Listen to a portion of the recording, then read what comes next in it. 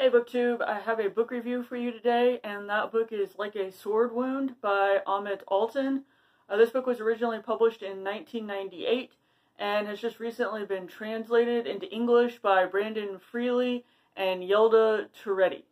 And as I've said before, Altan is a prominent novelist in Turkey. He's also a journalist, and he has been imprisoned. I think was actually released this year because of coronavirus and their concerns about that.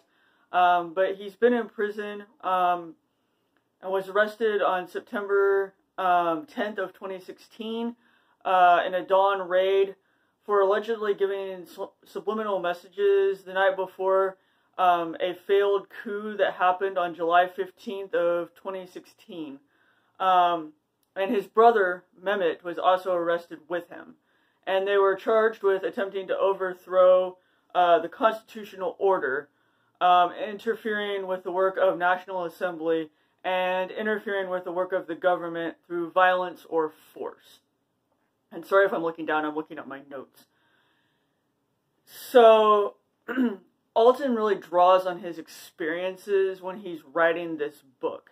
And this is the first volume in a quartet that encompasses the decline of the Ottoman Empire at the end of the 19th century and the rise of Kemal Ataturk in the 1920s.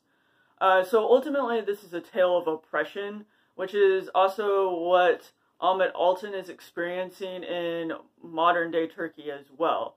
And he faces a lot of the same struggles that his characters are also facing in terms of both personal and political oppression. So even though there's this contrast between the two, timelines, one is during the Ottoman Empire falling and the other is modern-day Turkey, there's still a lot in here that is still ongoing. And it's still very relevant to Ahmet Altan because of what he has experienced given his views and his career as a writer and journalist. So in this book, it starts out with a character who's a recluse. His name is Osman, and he is haunted by ghosts of his family's past. And it is through these ghostly visits that we learn about some of the other characters in the book. And one of those is his grandfather, Effendi, who was a leader of a renowned, I'm not going to pronounce this right, I apologize, Tekya? And he is going to marry Mafer Hanim, who was the 17-year-old daughter of an Ottoman customs director. Anyway, she ends up giving birth to a son, and after the birth, their marriage falls apart, and she ends up remarrying Hikmet Bey, who was the cosmopolitan son of the Sultan's physician. So we follow Effendi, and then we also follow Hanim and her marriage to Hikmet Bey, and these two characters, we see their marriage sort of unfold and how they have a very taboo relationship for the time, and even now it would be kind of considered taboo. And so we see how that plays out in this book as well, that some ideas of sex and gender and the roles that people play within marriage are definitely changed up, and you see some things in this that you would be shocked by, especially for that time period. We also follow one of the characters who I think is the most fascinating, and that is, and I'm butchering these names, I apologize, Regip Bey, who is Osman's grandfather, and he was an officer in the Ottoman army, and he is also witnessing the collapse of the regime of the Sultan Abdul Hamid II, and so that regime is collapsing, and so the novel ends with the Young Turk Revolution of 1908. All right, so that is sort of the main characters that we follow through the course of this first book, and some of the major events that play out in the novel. And like I said, so much of what Altan is writing about in this novel is very much a parallel to what is happening in modern-day Turkey. And Ahmet himself even says that he is living what happens in his novel. What threw me when I first started reading this book was the fact that the reclusive Osman is visited, like I said, by his ghostly ancestors. And so I couldn't figure out at first how that was working. Like, I thought Osman and his grandfather and great-grandfather were all sort of part of the same timeline. And then once it finally occurred to me that he was being visited by these people and he was sort of telling their story through these ghostly visits, it made a lot more sense to me after that. But that was something that at first I was just like, what?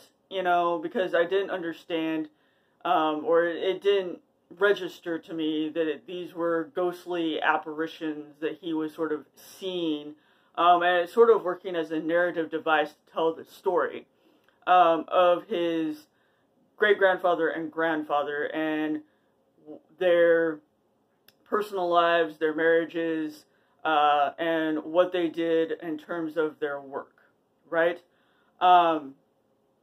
And so this was one of those books that I don't think I fully appreciated until I got to the end. And it was partially because, like I said, it took me a while to figure out how all of these characters were connected and what Ahmet Altan was doing in terms of, the characters from the past visiting Osman and his ghostly sort of visitations, I guess, as he's telling the story of what they did. So, like I said, I don't think I fully appreciated it until I got to the end. I mean, when I first started out, I wasn't even sure I liked it and wanted to continue. And I was like, oh man, I bought this thinking I was really going to love it, and, there's 3 more books, and then, at first I wasn't sure if I would even finish it, but the further I got into it, and the more I finally realized the devices that were being used to tell the story, the more I really got into it. And like I said, I really enjoyed learning about Osman's grandfather, Regep Bey, who was the officer in the Ottoman army. He, in my opinion, is one of the most fascinating characters, and all of the political machinations that were happening at the time were some of the most interesting parts of the book. I enjoyed the story about Hikmet Bey and Hanem, his wife, but I don't know, that part didn't interest me as much as the story about the grandfather.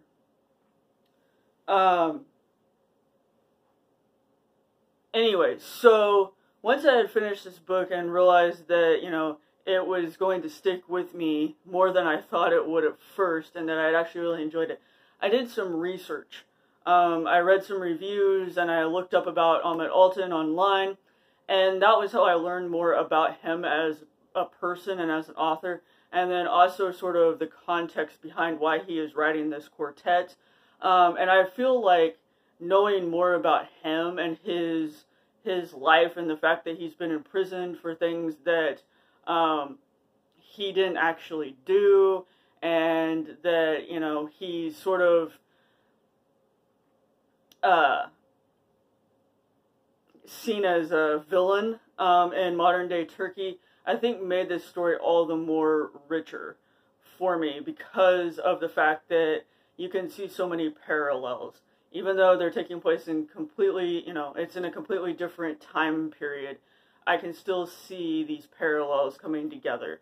And I think that is the most fascinating, or one of the most fascinating things about this, is that knowing Ahmet Altan's story enriches the novel. And I don't remember exactly when the second book comes out. I think it comes out later this year from Europa, but I'm not positive. I was going to look this up before I started filming, and I forgot. But I would strongly encourage anyone who is interested in Turkey and the Ottoman Empire, and what was happening during the time when it collapsed. Anyone who wants to read more about that time period in history, to check this novel out and the ones that follow it once they're all published, because I feel like this is just a really fascinating read, and I feel like you learn a lot from it. And like I said, also knowing more about Altan definitely enhanced this story for me. And so, yeah, I gave this, I think, 4 out of 5 stars on Goodreads. It didn't quite meet the 5-star because I felt like the beginning was a little bit confusing with Osman and his visitations from his ghostly ancestors. But I still really, really enjoyed it, and I really feel like it's worth the read. Anyway, so that is my review for you. I hope you all have a good day, and I will talk to you again soon. Thanks, BookTube.